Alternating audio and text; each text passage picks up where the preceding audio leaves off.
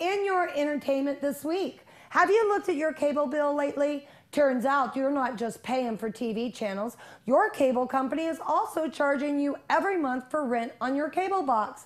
Consumer Reports is pushing for change and a choice for cable customers.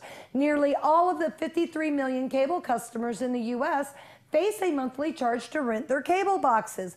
Those bills mount up and cost the average household $231 a year. They also generate nearly $20 billion a year in revenue for the cable industry.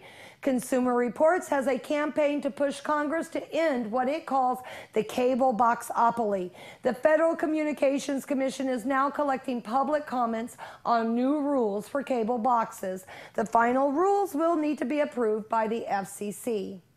As the future of gaming continues to take on new molds heading into the future, game developers are looking toward testing your skills in addition to your chances with Lady Luck.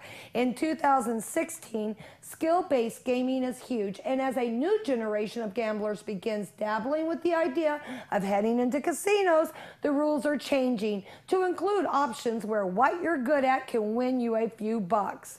Last year, Nevada approved legislation to offer skill-based games on the casino floor. Experts are projecting the skill-based games could bring in millions of dollars locally.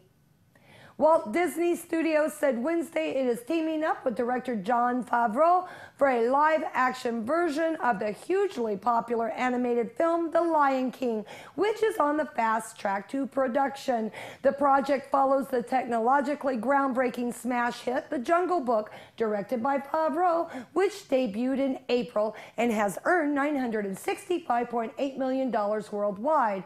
In addition to Jungle Book, the new Lion King will join Maleficent, Cinderella, and the upcoming Beauty and the Beast as part of Disney's wave of animated films or characters from them turned live action. This has been your Entertainment This Week. I'm Alicia Cook for News 46.